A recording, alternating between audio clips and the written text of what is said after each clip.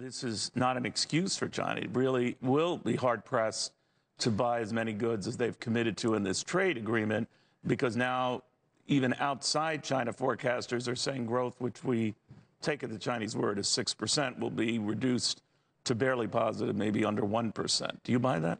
It would take a lot for it to drop down to 1%. I mean, probably if things don't go well, it's sort of in the 4 to 5% range. But people focus on the numbers of how many people died, and I understand why they do that.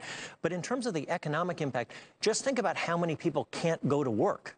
And that could be devastating as well. And we think about China. But I never thought of what you said, though. Now, those who do go back to work, it could be compounding. That's right. So if that's compounding the problem, people are not going to be allowed to go back to work, so the factories are shut down. Even if not a lot of lives are lost, the economic devastation can be large. Professor, thank you very, very much.